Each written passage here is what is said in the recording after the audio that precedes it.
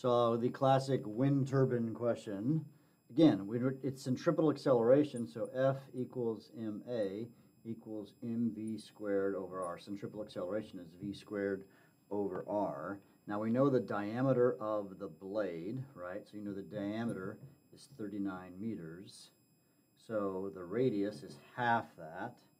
So that's 19.5 meters. What else do I know? I know the mass of the blade.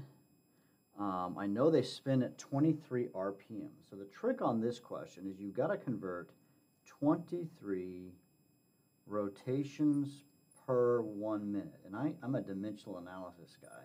You have to figure out what one rotation is, right? So what is one rotation? How many meters is one rotation? So if you recall, the circumference of a circle is 2 pi r. R is 19.5 times 2 times pi. Then you can say one rotation